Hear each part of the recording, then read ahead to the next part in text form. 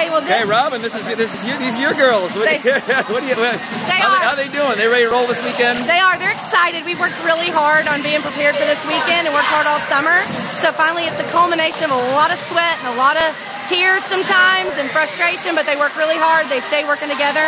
I'm excited for them this weekend. It's going to be great. Good deal. Good deal. How many hours of preparation have they put into this particular tournament?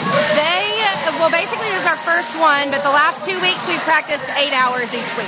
Oh, wow. So we've practiced 4 days this week and 4 days last week. So it's quite a commitment these girls put in. Then it's a huge academics and getting here and practicing time. Absolutely, it's a huge commitment, and a lot of them cheer for their school as well.